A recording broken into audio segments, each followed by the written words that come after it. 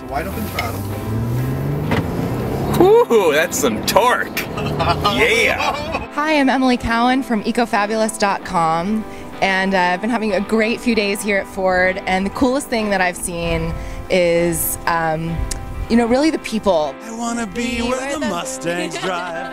I wanna see them spinning. I'm here at the 2011 Forward with Ford conference. It has been great. It's about global trending. Hi, I'm Paul Hockman. I'm the Gear and Technology Editor for the Today Show. I'm a tech journalist covering all kinds of different technology, and my view of the future, really specifically to technology, is me.